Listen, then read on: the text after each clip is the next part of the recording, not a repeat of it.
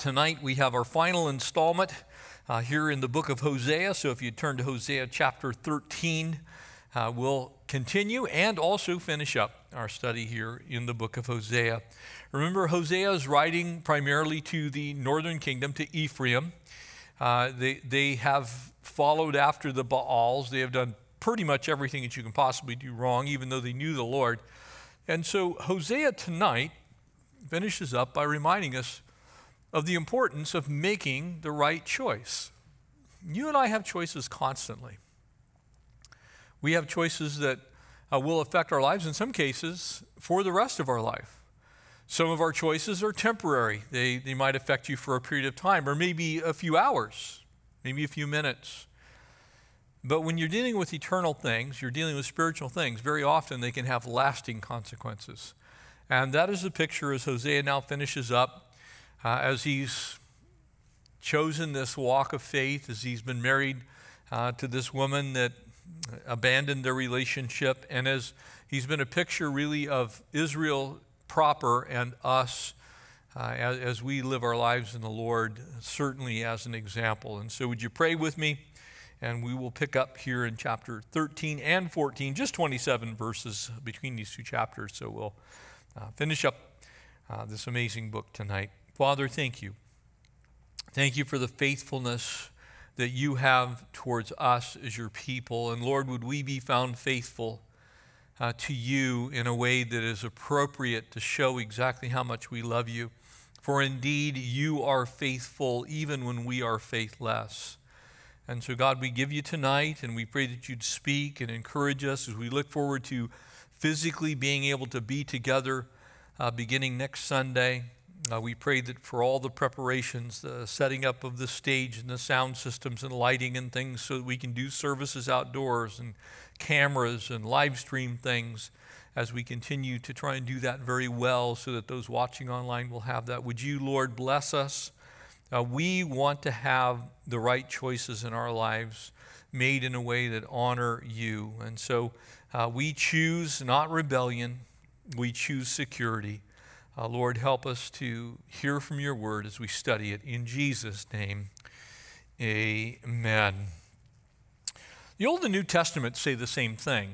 And I think it's important for us to remember, sometimes people are confused that because God is a God of grace in our day and time, he certainly has caused us to come into a relationship by grace through faith. That's the only way anyone can be saved. You must believe in the Lord Jesus Christ in order to be saved. We often look at the Old Testament like there was just simply no hope for them, or the law was something so entirely different that God's character must have been different, or that his desires for his people must have been different, or perhaps his morality was even different in the Old Testament times. I often get engaged in conversations with people, well, how come Solomon, lived this way, or how come the kings had multiple wives and all those kind of things, and they will then come back, well, God accepted. What God accepts does not mean that that's what God wants. God allows us lots of latitude in our day and time, and it isn't necessarily what he wants. He gives us choices. The children of Israel had tremendous choice even when they were in the land of Canaan and even when they were surrounded by their enemies. They still had choice. And so the principle here that's going to come into view in these last two chapters is God is absolutely loving, and yet God absolutely disciplines those whom he loves. There is a direct correlation, in fact, between whether God chastens you and if God loves you. If he doesn't chasten you, the writer of Hebrews says, then he doesn't love you. If you go down the wrong road and God doesn't stop you, God doesn't put something in your path, then one could say God really doesn't care about you. And so we're going to see, again, this incredible picture of God's love and God's discipline going hand in hand. Because God isn't, as so many would purpose and very often emphasize, God is not just simply sovereign. God is not simply judgmental. God is because he has perfect righteousness or perfect justice. God is holy, but he's not just holiness. God does and will one day pour out his wrath. He has wrath, and he'll pour out his wrath on this earth at some point in time in the future. But that's not what defines God. That isn't how he wants us to know him. And so the question becomes, how does God want us to know him? How does God want us to understand who he is? And chief among those things that God says about himself is that he is, in fact, love. So 1 John chapter 4, if you want to turn there, you can. I'll read it to you. If you don't have your Bibles with you, make sure you have your Bibles whenever you're studying the Bible. Amen? 1 John chapter 4, verse 7, Beloved, let us love one another, for love first is of God. In other words, love actually comes from God. This is the Greek word agape, and it is love that has no bounds. It's love that has no prerequisites. It's love that does not ask anything in return. It is you loving, God loving us without concern for himself.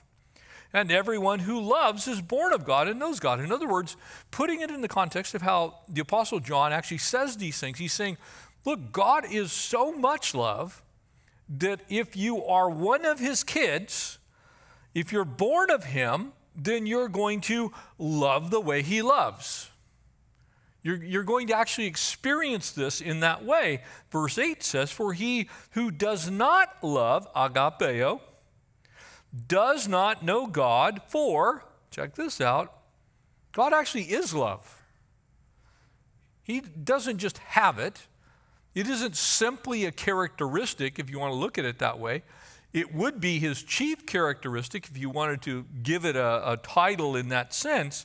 If you were to look at God and try and define him in a singular word, the best way to do that would be God is love.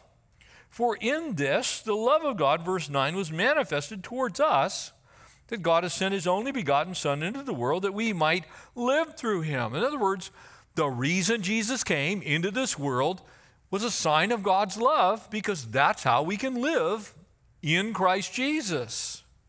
That's the only way we can live. In this is love. Not that we loved God, but that he loved us and sent his Son to be the propitiation for our sin. The payment price. Beloved, if God so loved us, we also ought to love one another. And so from God's perspective, the supreme thing that God actually is, the supreme thing that defines him, the supreme characteristic, if you would want to put it that way, is that he loves us. But just because he loves us does not mean that he is going to put up with our shenanigans forever. He doesn't simply turn a blind eye to our problems. He does not want us to walk any longer in darkness if we are children of the light. And so sometimes people say, well, because God is love, then he just has to put up with me the way I am. Because he loved me, I'm his child by grace, I can live the way I want, and God's just going to live with it. Be really careful, because the Bible doesn't paint that picture. The Bible does not anywhere say that because you're redeemed by grace through faith, that you can now live the way you please. You can do what you want to do. God still makes demands on his kids. And if you want to have security in your relationship with God, if you want to have what we would call assurance of salvation, if you want to have security of being a child of God, then that security is found in making the right choice. That security is found in you doing the word, being a doer of it. That security is found in you living your life godly in Christ Jesus. That security is in us actually having renewed minds that then affect our lives so that we have renewed actions or renewed living. That our heart, Deuteronomy 8:5, would be recognizing that God will chasten us. If we have a heart after God, then we can expect God to not put up with our garbage and actually correct us so that we live in a way that's pleasing to him. So in that desiring, we have to walk according to the ways that God wants us to walk. We cannot walk in rebellion, would be the converse of that statement. If you want to have God's security, then you have to walk in his ways and walk in his words. That's how you know that you know. You see, when I'm not doing what God asked me to do, when I know what the Bible says and I choose to go the opposite direction, I am absolutely insecure in my relationship with him.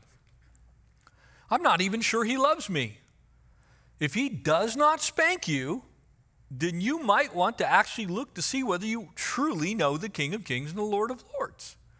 If you just constantly get away with the very things that God says are not like him, not character of Christ issues, but characters of the devil issues, if they're things that define the world and not the things that define God, and God doesn't send he sends his Holy Spirit, but you ignore it, if you're not moved away from those things because it's not pleasing to you and you know God doesn't like it, then you need to be really, really, really careful. Ask yourself the question, am I actually a child of God?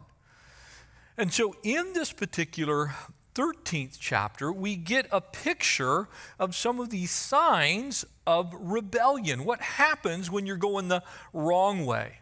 And of course, God doesn't show us these things so that we'll wander around just unnecessarily in fear, but he does it so that we can understand, we can have a way to judge our living so we can go, you know what, when I start to feel that way, when I start to feel as though maybe there's a little seed of rebellion in my life, what are some of the things that I should look for? And so we see now some signs, a couple of them, of what rebellion looks like. And here it's pictured in the tribe of Ephraim. And when Ephraim spoke, verse 1, chapter 13, trembling, he exalted himself in Israel. But when he offended through Baal worship, he died. In other words, while Ephraim, which was the major tribe in the north, so much that the 10 tribes became known by their tribal name. In this case, it's speaking specifically of the tribe of Ephraim, though all 10 of the northern tribes were known by this name. They were known by Ephraim and actually Israel, the sons of Jacob. But specifically now God speaks through the prophet Hosea and says, look, when Ephraim was not certain of himself, he was doing fine. When he was humble. But when he became prideful or exalted himself in Israel, there are the two names, Ephraim and Israel, they're the same. But when he offended through Baal worship, he died. In other words, the road to spiritual death is through exaltation of self. The road to spiritual death is through exaltation of self. The road to spiritual death is through the exaltation of self. Now they sin more and more. The road to death is through the exaltation of you. Now they sin more and more and have made for themselves molded images. In other words, they've gotten so prideful, so self-dependent, so interdependent from God. They're on this road of pride that they made for themselves molded images. They forgot God altogether. The idols of their silver according to their skill and all the work of their craftsmanship. And they say to them, now imagine, this is a silver god. This is a molded image. They had worshiped the true and the living God. They had been brought out of the bondage of Egypt and slavery, miraculously delivered from the angel of death, then miraculously delivered across the Red Sea, then brought into the wilderness of sin where God preserved them miraculously by sending manna and giving them water in one of the worst environments on the face of the earth. He brings them to the promised land. They're in the promised land now. God's protected them. He's shielded them. He's made sure that they're taken care of. And the moment they get prosperous, and this is the important part here, the moment that prosperity settles in on them, they start to use their prosperity as a way to exalt themselves, and they begin to worship false gods. Now, you might be saying, wow, that's crazy. I don't think I'd do that. Well, really? Be careful, because our false gods just look different. They have little emblems on the hood sometimes. You know, it says Bentley. They can have all kinds of different shapes and sizes and flavors and colors. That they say to him, let the men who sacrifice kiss the calves. And therefore they shall be like the morning cloud, the early morning dew that passes away, like the chaff blown off the threshing floor, like the smoke from a chimney. And so here in Hosea's prophecy, we find this term Ephraim. It normally means all of the 10 northern tribes. But in this case, you see, here you have this one tribe for which everyone in the north is actually named. Ephraim and Manasseh were the sons of Joseph, whom Jacob adopted, and he reverses their birth order, and we studied that in Genesis 48. But in that picture, basically, they were given preeminence. It's like, look, I'm going to do something special in your life. I'm going to make you important, more important than your actual normal birth order. It's not the way you were born. And so God begins to do special things through the tribe of Ephraim. Joshua himself came from the tribe of Ephraim. We find that in Numbers chapter 13. The first king of the northern kingdom, Jeroboam, comes from the tribe of Ephraim. The tabernacle of testimony, which is pitched at Shiloh, was in Ephraim. But they began to shift, and so the Ephraimites give Joshua problems, and the Ephraimites give Gideon problems, and the Ephraimites give Jephthah problems. After the death of King Saul, the Ephraimites even refused to submit to David's rule. And then, worse of all of this, they now come against the tribe of Judah, which is the southern kingdom, and hence they will also not follow the King of Kings and Lord of Lords, because he's going to be the Lion of the tribe of Judah. And so you can see this picture, what happens sometimes when there's an exaltation of self. It's just the first step in a long, long, long series of very tragic events. And it led to Ephraim being carnal. It led to Ephraim no longer paying attention to the voice of the Lord. It led to Ephraim thinking they could get away with any and every sin because they were special. And I have listened to countless, hundreds of stories where Christians, people who name the name of Christ, have looked me right in the eye and said, well, I know God's going to forgive me because I'm saved by grace. That's a very, very, very dangerous place. Because if in fact you are a child of God, you are setting yourself up for a good spanking. If you're not, then you are so self-deceived that you think your sin is okay with God. And your sin's not okay with God.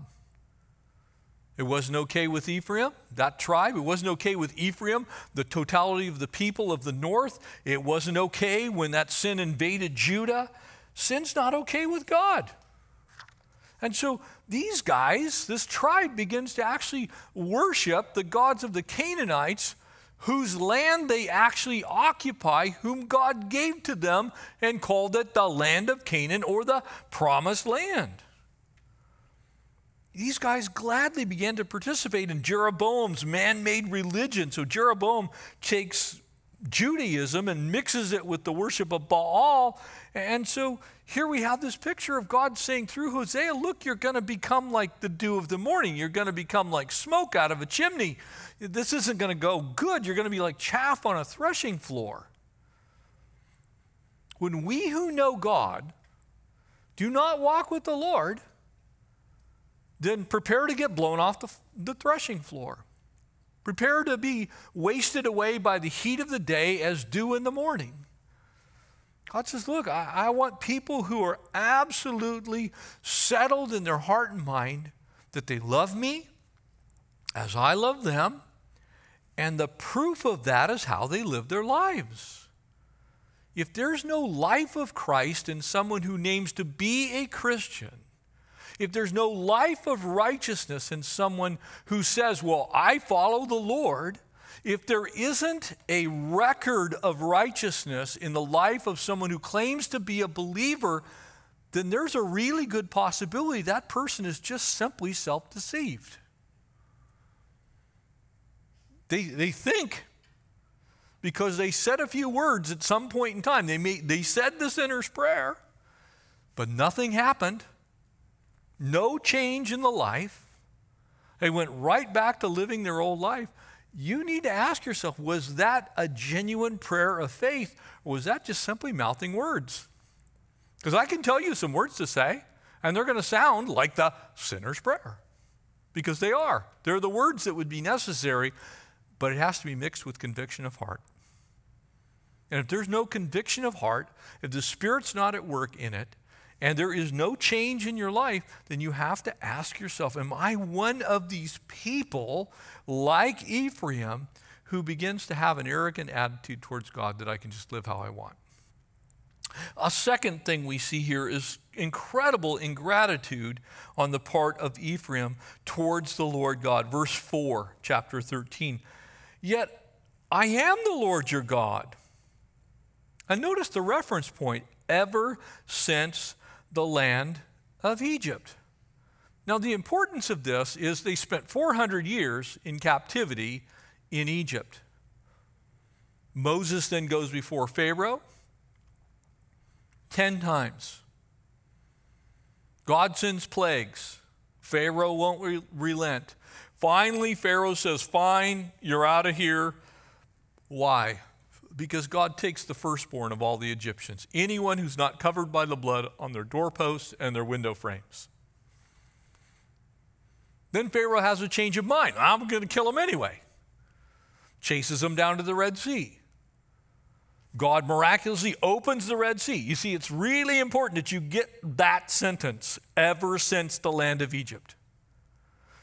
God opens up the ocean. The people go across. God's saying, look, this is me. No one else could pull this off. Your deliverance, this is me. No one else could pull this off. God says, this is me. There were 10 plagues. I did all that. No one else could pull this off. Yeah, sure, Pharaoh's guys tried to fake him, but it didn't work out. I just sent another plague. God's saying, look, when you see me at work, you're not going to be able to explain it in any other way than this was me. Yet, verse 4 says, I am the Lord your God, ever since the land of Egypt, and you shall know no God but me, for there's no Savior besides me. In other words, God is differentiating himself between Baal and Yahweh. He's saying, look, did Baal deliver you? Did Baal bring the plagues? Did Baal stop the angel of death? Did Baal open the Red Sea? Did Baal, for 40 years, navigate you through the wilderness, feeding you with manna daily? Did Baal take a bitter spring at Marah and make it sweet? Did Baal bring you to Kadesh Barnea and allow you to gaze into the promised land, and you chose to see giants? Did Baal do, or was that God? Was that Yahweh? God's saying, look, what more do you need to know? You're completely ungrateful. You don't see me. You just see that your neighbors get to worship Baal. Your neighbors have wine. Your neighbors are having a little bacchanal celebration over there. Your neighbors are getting to sleep with whoever they want to. Your neighbors are charging usury against their fellow citizens. Your neighbors are doing this. Your neighbors are doing that. And you couldn't care less about what I said, what I've done. I knew you in the wilderness, verse 5 says. That word knew is the same as sexual intimacy between a husband and a wife. It says, I was so close to you, I knew every little thing about you. in the wilderness, in the land of great drought. When they had pasture, they were filled. They were filled, and their heart was exalted, and therefore they forgot me. Maybe one of the saddest verses in all of the Old Testament. That's sad. Think about it. And then think about your own life. How many times has God shown up to deliver you? How many times has God worked in your life miraculously only for you to forget who He is and turn your back, to be so ungrateful that ingratitude becomes the way you live your life? It's just like, well, I just expect God to do things for me, but I don't really care what He thinks. This was the same old story. The Jews were glad that they got delivered. They were glad that their forefathers had this tremendous history. They were glad for God's provision. They were glad for His guidance in the wilderness. They were glad for the abundant wealth. They were glad to be in the promised land, but they weren't going to show God. They were personally glad for all those things, but they forgot the one who sent them the gladness, the one who performed those miracles. They had turned away from God, and they'd turned in their prosperity, they had turned to idols. And I wonder if this isn't a message for the church today, and I wonder if it isn't a message for America today. In our prosperity, are we turning to idols? Have we forgotten it is God who delivered us to this place? You can talk about all the problems all day, every day, if you want to do that about this country. And there are plenty of things to talk about. And don't misunderstand what I'm saying. I'm not saying everything is the way it should be. There are many things that need to change in our country. But how many Christians are actually still extolling the glories of God? God, thank you that I have breath of life.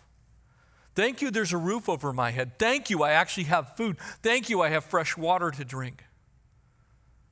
Thank you, you delivered me from the bondage of sin and death. How many times do we hear Christians whine and complain exactly as the Israelites did, and they get into the promised land, and instead of being grateful for even being there, they're just whining to God.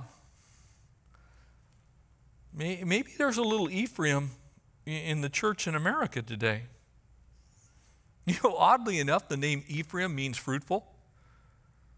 In other words, it's almost like God's using a little play on words here. It's just like, I made you fruitful. But you forgot who made you.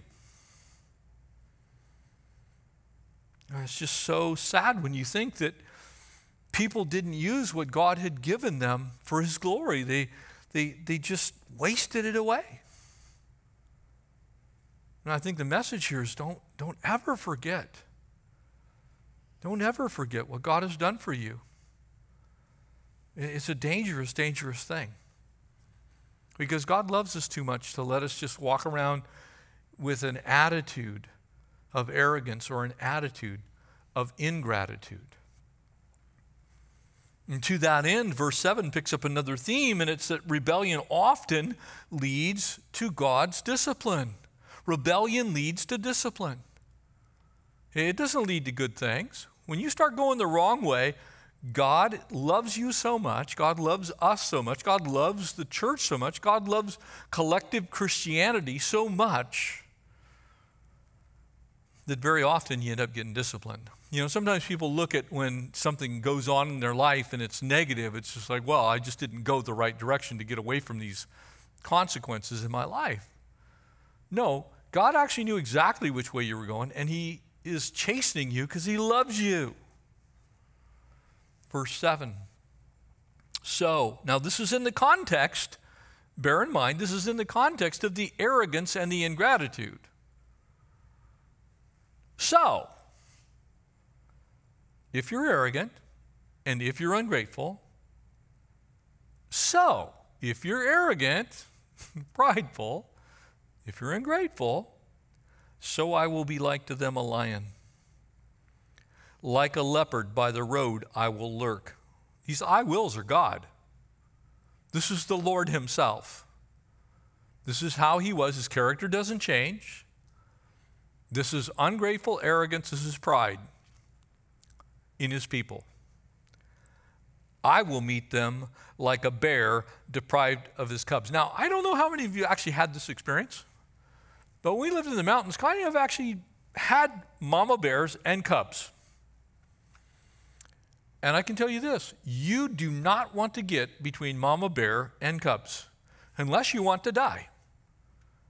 Unless you want to be chewed up, spit out, and turned into a pile of yucky stuff. God's saying, look, if you want to continue in arrogance, you want to continue in pride, you want to continue to go your own way, when I have been so good to you by delivering you from your Egypt, then I will be like to you a lion or a leopard or a bear deprived of her cubs. I will tear open their rib cage and I will devour them like a lion, like a wild beast I shall tear them. Now, that sounds pretty crazy gross, doesn't it? Does to me.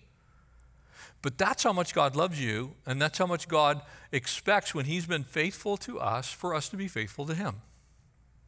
He doesn't like arrogance. He hates pride. Pride is one of the sins God hates. The ingratitude, being unthankful is another way to look at that. It's like, here's what God did. In the children of Israel, that's really clear what God did. He's preserved them all the way into the promised land. They're now in the promised land. He says, you don't even remember my name. O Israel, you are destroyed. But your help is from me. I will be your king. Where is any other? That he may save you in all of your cities, or your judges to whom you said, give me a king and princes. God's saying, look, I am your only help. I've always been your only help. I'm the one that got you through the wilderness. I'm the one that delivered you out of Egypt. I'm the one who guided Abraham. I am. Isn't that exactly what Moses said? I am. I am. The world is not. Your stuff is not. Your will and your ways are not. God is. He's I am. And he says something that's pretty crazy. It's kind of wild when you think about it. I gave you a king in my anger. The reason you got Saul is because you're arrogant, prideful, and ungrateful. And I took him away in my wrath. It's like, look, I let you experience what it was like to have a king. I wanted you to know what it was like to trust in the world, and I took him away because I was upset. And the iniquity of Ephraim is bound up. His sin is stored up. The sorrows of a woman in childbirth shall come upon him. He's an unwise son, for he should not stay too long where children are born. I will ransom them from the power of grave. I will redeem them from death. O death, I will be your plagues. O grave, I will be your destruction. For pity is hidden from my eyes. In other words, I'm not going to have any pity on you because you brought this on yourself. I am who I am. I want to be who I am to you. I want you to know who I am. But you can choose to go any direction you want to go. But know this.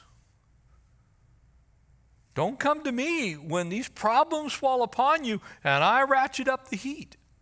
I begin to say, look, forget it. I'm going to show you what the fruit of this is. Pity is hidden from my eyes. Doesn't mean that God's being mean-spirited here. It means that's how serious the sin is.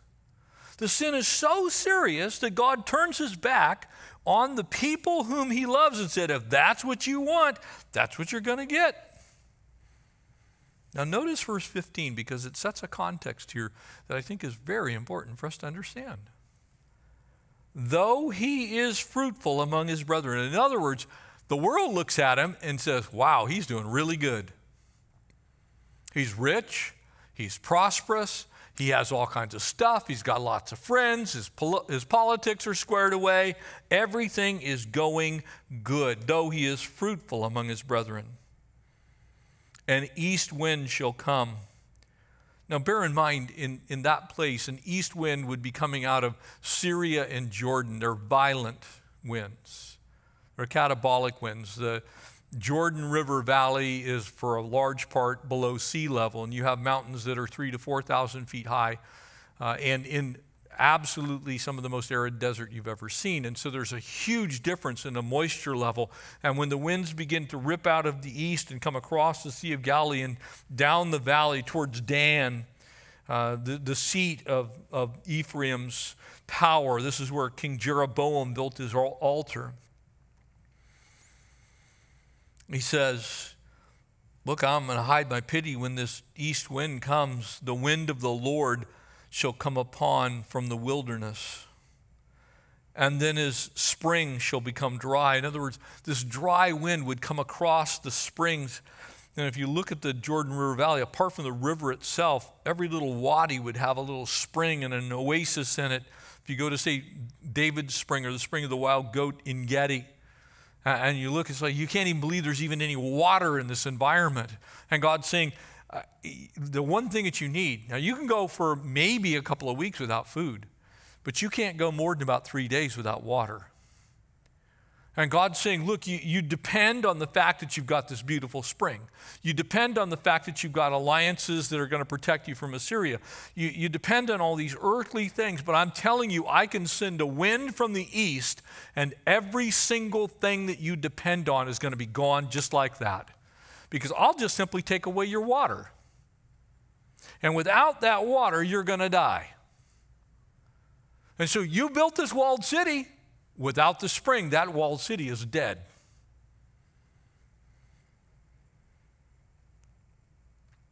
He's saying, look, if you don't honor me, I'm going to make sure that you understand where all this stuff came from. He shall plunder the treasury for every desirable prize. Samaria is held guilty, for she has rebelled against God.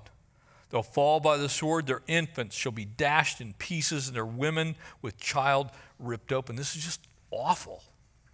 This is one of those passages you read, it's just like, wow. Like a ferocious wild beast, God is going to actually attack his people. Not himself personally. He's going to send Assyria to do it. He's going to send these terrible winds to do it. He's showing them these things. It's like when you see it and hear this, you're going like, why would God do that? Because he loves us. He loves the Jewish people.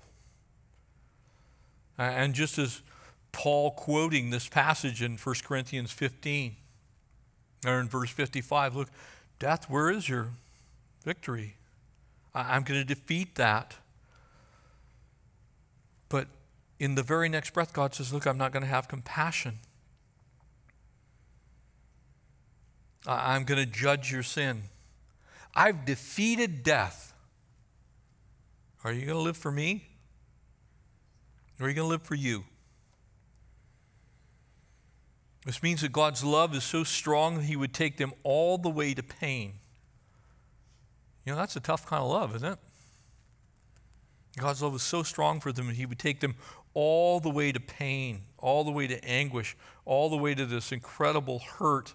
It's like, look, you're going to have wasted childbirth.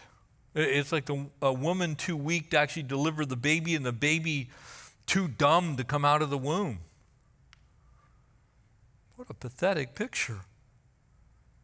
From deliverance in Egypt to death and arrogance in the promised land.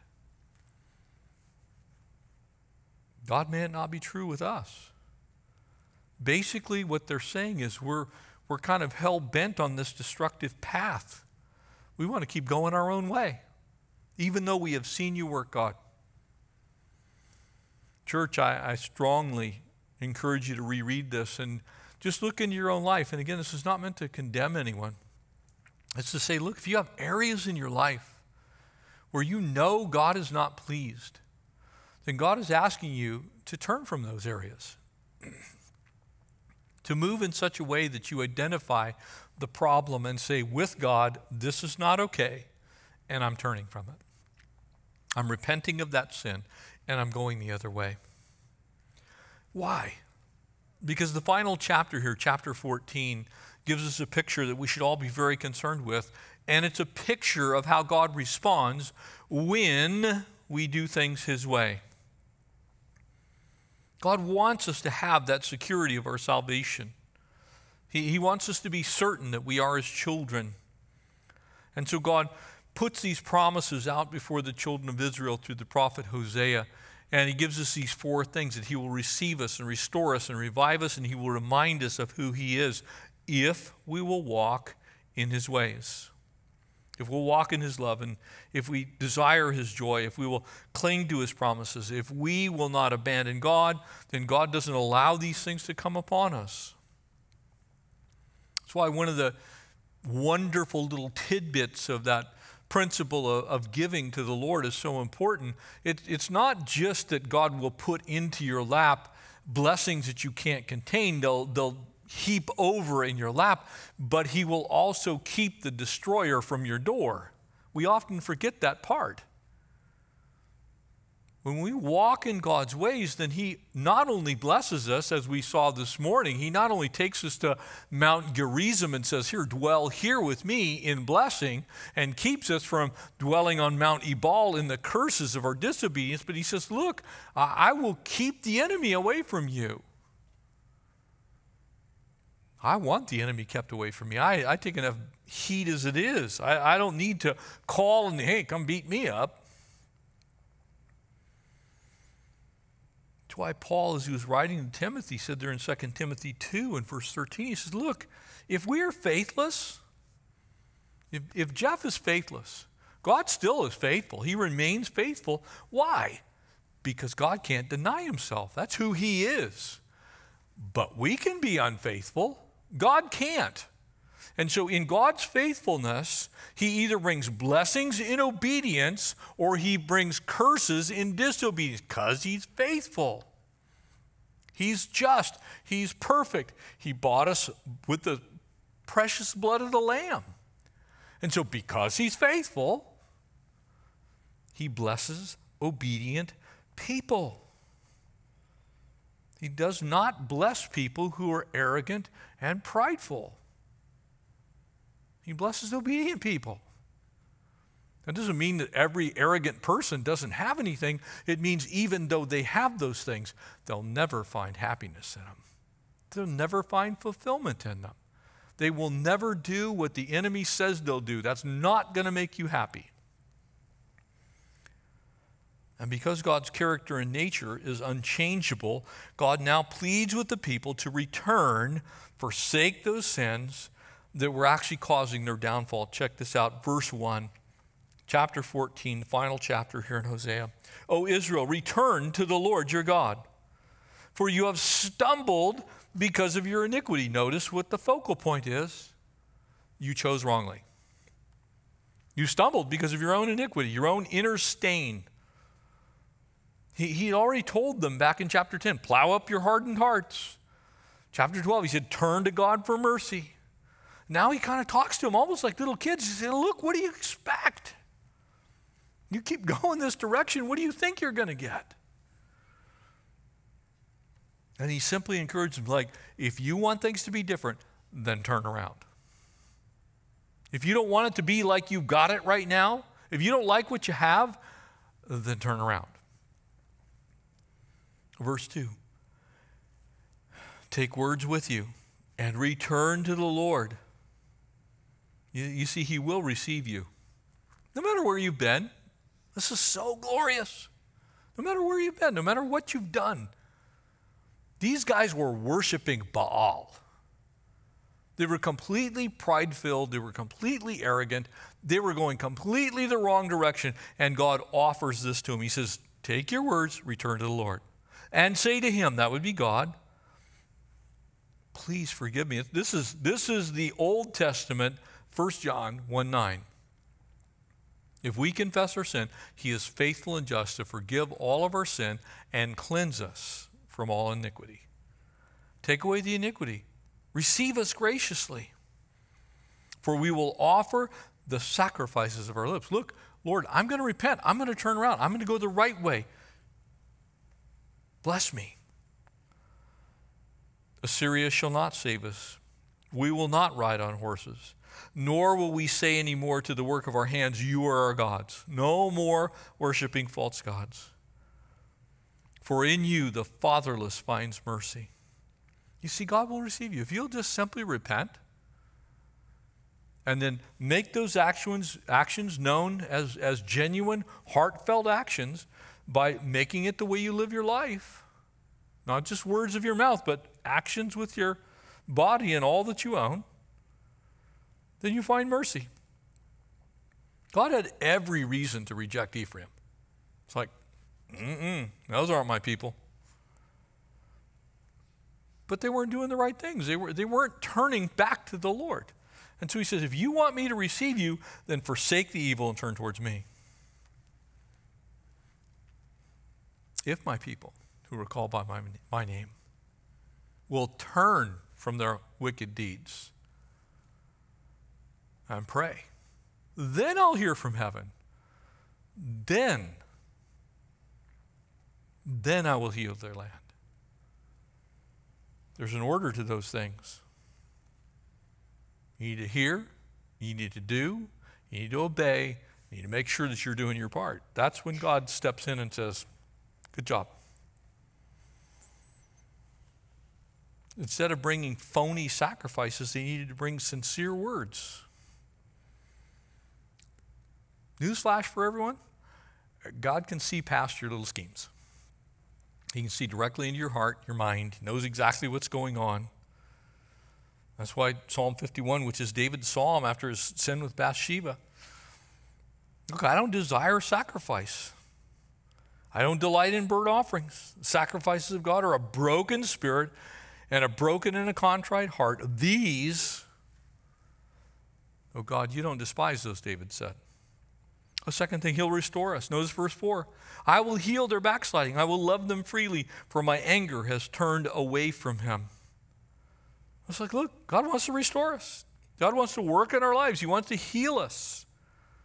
That's why Jeremiah 14 says, though the Lord, through our iniquities, would testify against us, do not for your name's sake pay attention, basically, he says, to our backsliding, for we've sinned against you. In other words, the things that we do testify of what we are inside. And if we're really going to say, Lord, I'm kind of tired of living this way, we kind of need our lives to change. We need to stop going the way that we were going. It's interesting to me because we're dealing with this whole COVID pandemic. People don't just get COVID-19 and drop over dead. It doesn't happen. Because it's generally not COVID-19 that kills somebody. But what it does do is do exactly what sin does in the life of a believer. COVID-19 sneaks into your body and begins to affect all of your systems. They've now come to terms with the fact that COVID-19 almost leaves nothing untouched.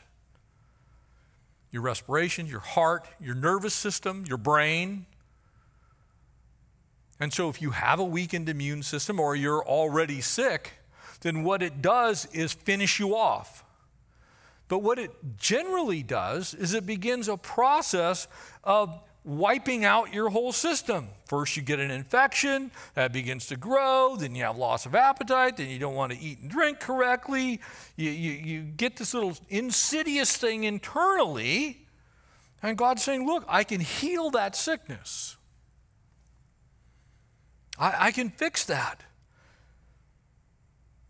I want you to turn to me. I want you to forsake that. You've got a sickness and I can do something about it, but you can't. God's saying, I want to be to you the cure for what ails you. Only He can restore us. It's just like right now, until we get a cure for this thing, we're going to have some problems. We're going to see a lot more people that are going to perish. And in a much greater way, until people find the cure for their sin, which is faith in Christ Jesus as Lord, which results in the grace of God being poured out upon us and forgiveness of our sin and cleansing from the effects of that sin, until you come to that place, then you're going to die from the effects of sin. You see, sin takes a gradual toll on us. It did for the children of Israel. It did for Ephraim. Just like in the life of Peter, it began with pride. Then it began with him being very unaware of what was going on. He basically fell asleep when he should have been praying. And then he turned to fighting when he should have been fleeing. Peter should have left the scene. Matthew 26 tells us, look, I'm going to smite the shepherd. And instead, Peter walks right into the enemy's trap. When we confess the Lord in a much greater way, then the germs of sin are wiped out, cleansed away. And God says, then I'll love you freely. But as long as you want to keep that disease, we have a problem. God will revive us. Notice the third thing here, verses 5 through 8. I will be like the dew to Israel. Shall grow like a lily, lengthen his roots like Lebanon. His branches will spread. His beauty shall be like an olive tree. His fragrance like Lebanon, the cedars of Lebanon. Those who dwell under his shadow will return, shall be like revived grain, grow like a vine, and their ascent shall be like that to the wine of Lebanon. For Ephraim shall say, what have I to do any more with idols? You see it? There's the repentance. Revival comes after repentance. For I have heard and observed him. In other words, there was fruit of repentance. And I am like a green cypress tree, and your fruit is found in me. God's saying, look, I want to bring new life. I want to bring rich vegetation out of a desert. I want to make you appreciate, like in the land of Israel today, it's so dry and so barren, so much of the country, when dew comes, it's refreshing. It's like a little bit of moisture. It's like when you travel out on the 14, you go out to Palmdale, and out from Palmdale to California City, you head across the Mojave Desert. Man, when you come back to the South Bay, you're like, wow, look, there's moisture in the air. God wants to be like that moisture. He's like, oh, man, my skin isn't going to fall off anymore. It's like a heavy dew. He says, look, I want you to feel like that. I want you to feel that beauty of my presence. I want you to be a rich field producing much fruit. And finally, verse 9, and the conclusion of this amazing little book. He's going to remind us of who he is. Who is wise? Let him understand these things. Who is prudent? Let him know. For the ways of the Lord are right, and the righteous walk in them, but transgressors stumble in them. Pretty clear. The first choice, totally foolish. Arrogance, pride, ingratitude. The second choice, forsaking sin, clinging to the Lord. That's why Deuteronomy 30 says, look, I've set before you a choice, life and death, blessing, cursing. Therefore, choose life. The choice is up to us. What you do with your life does matter to God. What you do with the choices that God gives you in life does matter to God. And it is with those choices that you either verify that you are one of God's children, or you testify that you are not one of God's children. Choose life. Choose obedience. Don't choose discipline because of recklessness or rebellion. Make the right choices. And God, in his wonderful plan, will receive you. He will restore you. He will revive you. And then he'll remind you of exactly who he is. Amen? Let's pray. Father, thank you. Lord, thank you for being so good to us. And Lord, we do remember how you have delivered us. I remember how you've delivered me. How you've been faithful to us as a church through this whole pandemic. How you have blessed us. Although we have not deserved your grace and your mercy and your love and your forgiveness, you've done that anyway. You've poured out your goodness on us. And we pray, Lord, that our lives would match up to that goodness, that we would see you for who you are, and that we would bless your name. And so, God, help us to make great choices, right choices. We don't want rebellion. We certainly don't want your judgment. We want security and we want freedom. Lord, please revive us again unto new life. Receive us unto yourself. Lord, remind us of your many exceeding and precious promises. Lord, love on us extravagantly and help us to love you back. We thank you. We praise you. We bless you. And God's people all said, amen.